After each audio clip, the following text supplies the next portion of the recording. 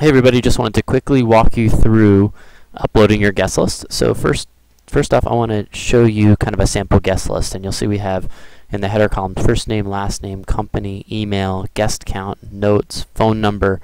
You can also put in more fields in here. So we actually have 4 fields open in addition to email, phone number, and guest count. So you could put custom field 2, custom field 3, and I'll show you that in a minute. But for the meantime, this is probably what most people put in. Now for the first name, last name, and company name, this is what's going to show on the front screen of the app. It's actually something new to our new build, and let me just show you what that looks like. So this is kind of a screenshot of the front page, and you'll see it has first name, last name, and this is actually custom field 1. So I've mapped the company name into custom field 1, which is what we're going to do here. So this all looks good. When you're ready, you just do File. I usually like to do Save As Excel 97 2003, and you could save that, or you can do File, Save As Other Formats, and save it as a comma delimited CSV file. You could save that.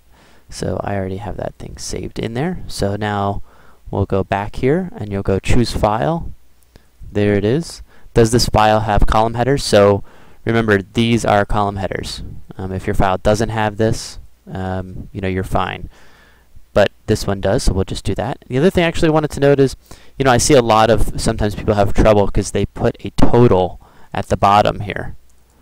And they add this up.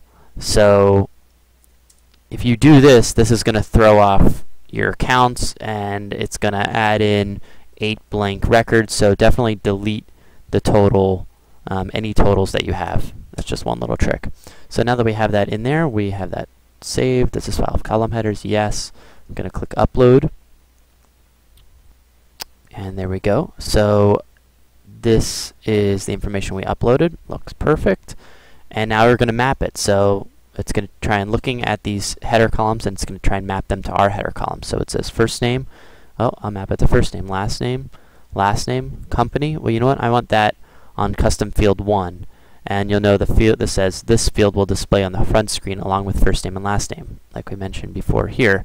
So this is custom field 1. And then email address, I'll link that to email, guest count to guest count, notes to notes, phone number to phone number. Now you'll also note in here, you'll see it says custom field 1, custom field 2, and 3.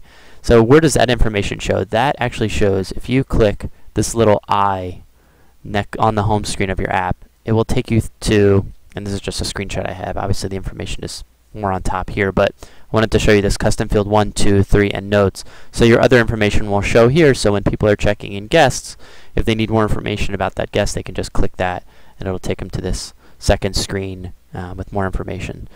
So we have that. We're going to hit Continue. Okay, so now it says please scroll down and confirm your list. Once your list is confirmed, your total guests available in your account will be reduced. So as soon as you upload a list, your total check-ins left is going to come down. So just make sure this is the final list you want before uploading and continuing. So that's just something to note. If you want to always add more guests, you can always add more.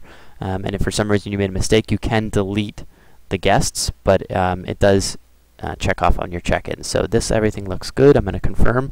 Oh, also before I continue, do you see where it says Judy Jones and I have a guest count as 2? So because I don't know Judy Jones's guest's name, it's going to actually create 2 records for Judy Jones. That way, Judy can come in separately than her guest. So when her guest comes, she'll say, I'm a guest of Judy Jones, and when we see it on the iPad, it'll show to Judy Jones, and then when Judy comes, you can check her in separately. So that's done. We're going to hit Confirm. Okay, that's in there, and you are all set. So a couple things I want to review here. So now this is their unique ID. So when you're on the iPad, you can log in with a username and password, or you can log in with a unique ID. So when you go to that home screen, it says username and password, and then underneath it, it says login, and then underneath that, it says custodian. If you hit custodian, you can put this unique ID in, and that way you can give your iPads out to, maybe people, your assistants, or maybe hired people, and they won't have access to all your guest list, but just this one event. So this is what you want to use this unique ID for. Now in here, we have a cool feature where you can get notified when a certain guest checks in. So let's say you want to get an email when Jeremy Katz checks in. See, under this email column, you'll just click this checkbox under that Jeremy Katz account, and it will change it to, there it is, yes. And same thing for a text message. The text message will only work if the people are checking in with an iPhone, but the email will work for both. And that is how you upload guests. Just to give you a sense, that's what will look like. That's what it'll look like. And if you want to send the boarding pass, kind of this boarding pass feature, you'll have to have obviously email addresses in there for all your guests, and you'll just click boarding pass. This is obviously an optional feature. You don't have to use it. And you can put in the subject line, so you can put, "This is your ticket to the event on Thursday." And you can put a message in for your guests. So let me show you what kind of an email will look like. So this is what an email will look like. It says, "Thanks for your RSVP to the event," information about it, and then you can put any information you want in there. And in addition, obviously it has the PDF ticket attached. That's what that looks like. People can just print this out or show it on their smartphone, and you can check guests in right on the app. It has a scanner. But here we'll just put, "This is sample text," and then you just click submit.